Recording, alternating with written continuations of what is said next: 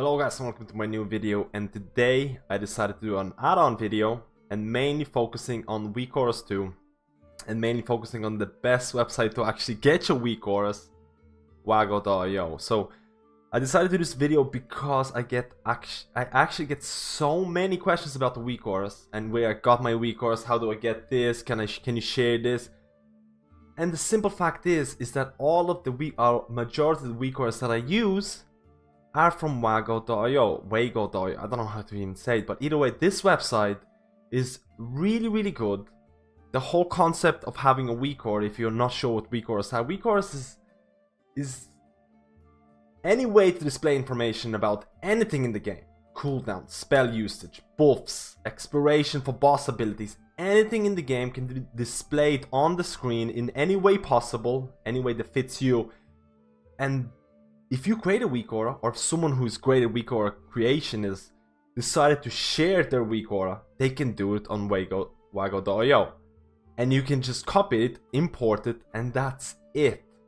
And I'll be covering how to actually import the WeakAuras and my top 5 WeakAuras that I've either used before or I'm using currently, and I feel that are almost mandatory.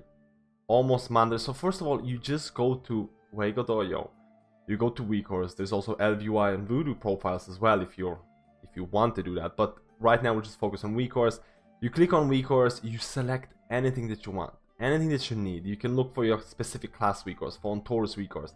You click on anything, and then the WeakAuras that you selected, you just copy the string. You copy the string, you go back into your game, you obviously have WeakAuras 2 installed already. You type in /WA to open up the control panel of your WeakAuras. You'll probably be selected straight away to new. You go to import, you copy and paste, Control plus V to paste the code that you already did, and click done, and that is it. Now you have a WeakAuras that you need. You can, after that, you can kind of configure it, but most of the time those packages will be just ready to go. They'll be ready to go, and anyone who's like boosted a player or just came back to World of Warcraft, it's super simple and highly recommended. So first of all, let's look at some of the WeakAuras that I've actually chose to install myself and actually use. So first of all, number one is, it's a very general concept, your class WeakAuras. So if you're playing a Discipline Priest, if you're playing a Shadow Priest, if you're playing Druid, if you're playing a Rogue, whatever, go to WeakAuras, filter it by your class, filter it by probably views, because if you filter it by views, you can see the most popular WeakAuras, and usually like the top 20 or whatever, you can pick any of those. You can pick any of those WeakAuras, import it. Like the second that I boosted my Discipline Priest, I went to WeakAuras and I got myself a class WeakAuras. You can see it here, it's displaying like the things that I need.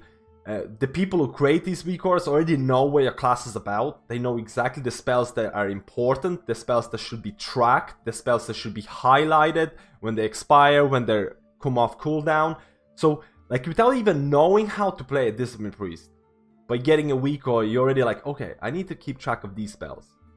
Like, you're also learning how to play your class by installing these WeakAuras. And the default UI that Blizzard provides, I feel, does not give you a good indication of when the spell comes off cooldown and things like that. So it's mandatory. I almost feel like if you feel your class is missing something, or if you're not sure when something comes off cooldown, like you just need that extra indication, go to WeakAuras, get your class WeakAuras. A good example of this is that I get asked a lot about my balanced Druid WeakAuras, which is not mine. It's not mine. It's called AP Pro Bar by Sius.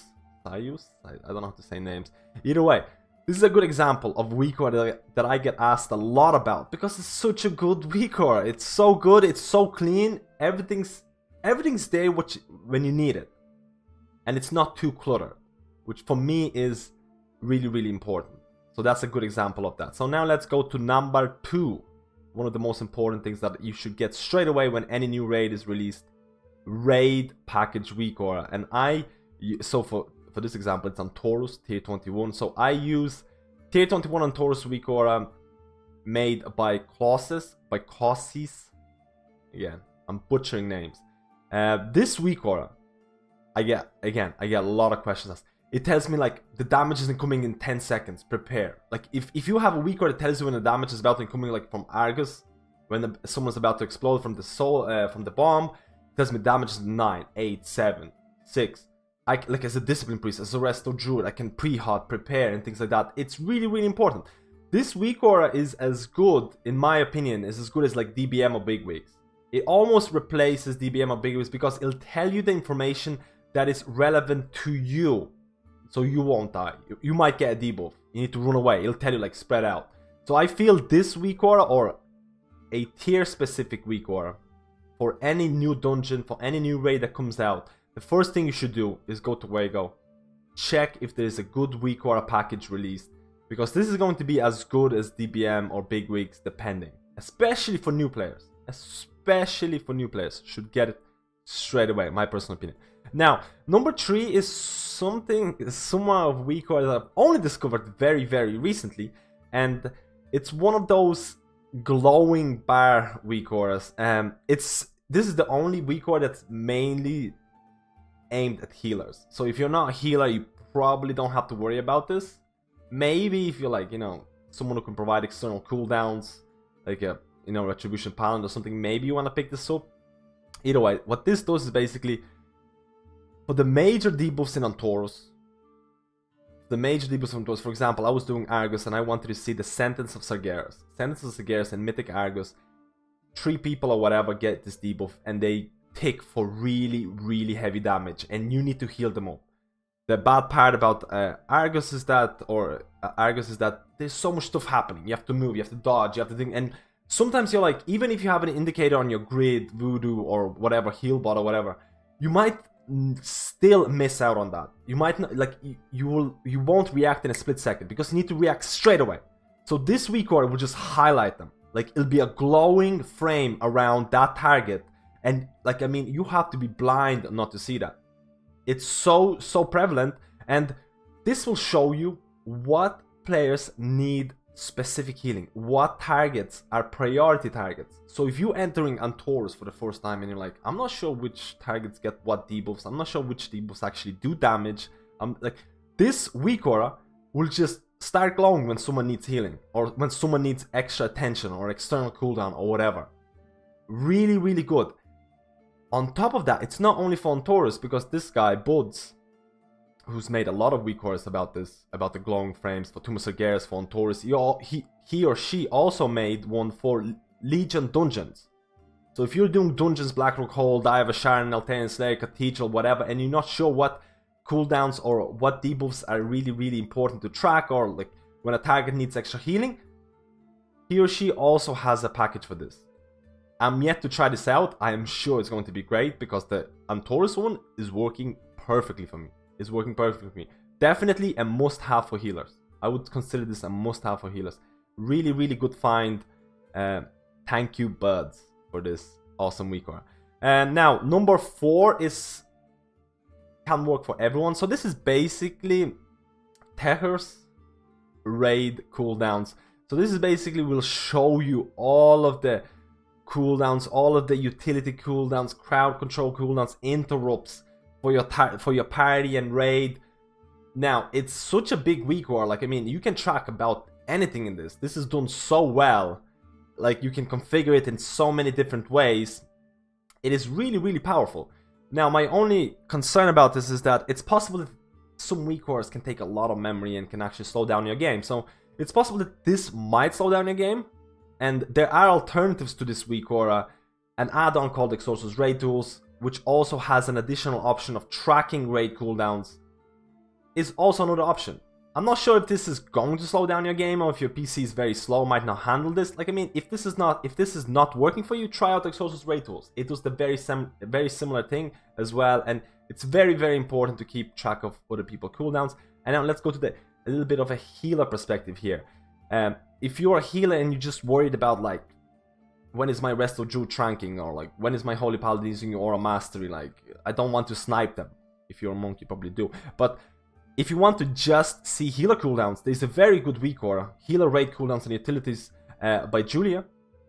Will just showcase when someone is using, like, Avenging Wrath, when healer, basically healer cooldowns. So if you see a druid tranking as a Mistweaver, you know that is your time to revival. It's a very good weak aura to tilt your resto druids as a Mistweaver. But yeah, this is definitely something that I recommend, especially for healers. Now, number 5 is a weak aura that somewhat became very, very popular in the last couple of months. I think it's only been released in the last couple of months. It's used mainly in Mythic Plus. It's effective health, magic, and physical. So this is by Zelda. There's multiple people who are working on this weak aura.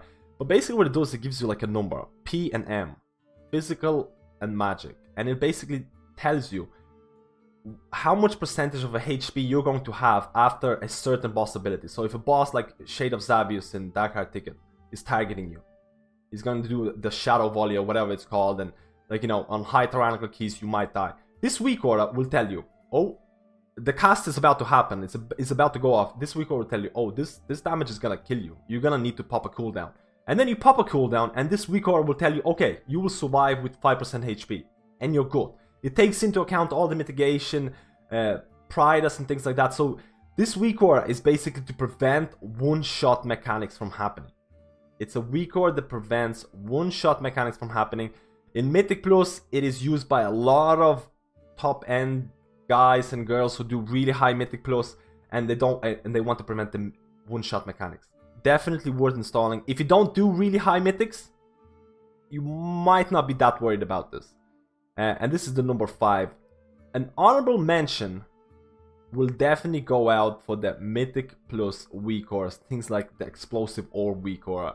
Like anytime there's different affixes happening, there are so many good weak auras. Sanguine, when someone is staying in the Sanguine pool, when you can knock them back, especially as a druid with Typhoon. There's weak auras that tell you, like, there's so many good weak auras for Mythic Plus.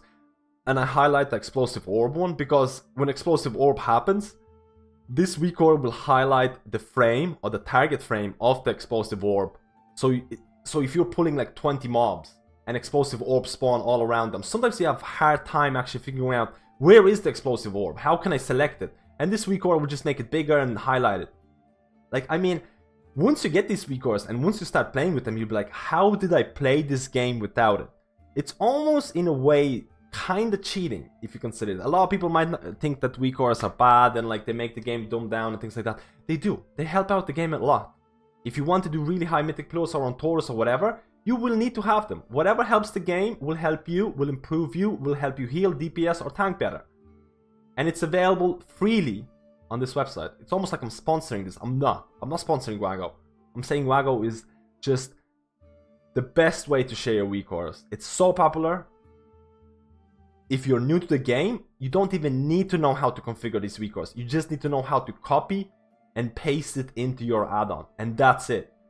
So this has been a highlight video of this add-on. The weak auras that I mentioned, I feel are very, very useful for a lot of the players. There are a lot of other weak auras that are also very, very good and I didn't mention. Leave a comment below if you feel I missed out on something really, really cool. Leave a comment below if there's a weak aura that's not that popular but should be more popular. Should get more attention. Let me know how you feel about this video. Let me know how you feel about weak auras. Thank you for watching this little guide for advanced and beginner players. Thank you, and I'll see you in my next video.